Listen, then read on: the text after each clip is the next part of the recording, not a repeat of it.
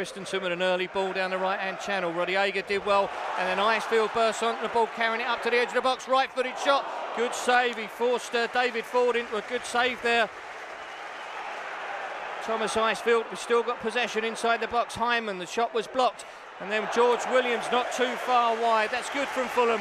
Now here's Lee Martin for Millwall. Slides it through, looking for Ricardo Fuller. Across comes Cameron Burgess, forcing him out towards the touchline. Good work from the defender, but Fuller's turned him. Got the cross in. Oh no, it's 1-0.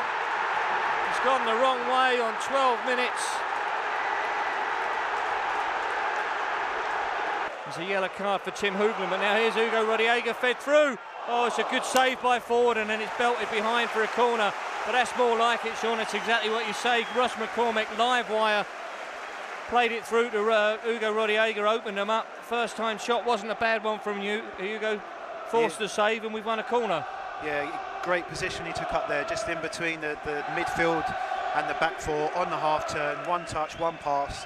Here's Hyman to Eisfeld. Forward for Scott Parker. First time ball, McCormack inside the box. Oh, it's a good save from David Ford. I think you'd like to see Ross start the game, but maybe not 100% fully fit. But here's Patrick Roberts on the run. He was pulled back, but he's into the box. Oh, right-footed shot and a save from David Ford, but another amazing run by Patrick Roberts. Absolute quality, this young man. 4 minutes of stoppage time. If we could nick a goal now, it would send the Hammersmith Enders mad.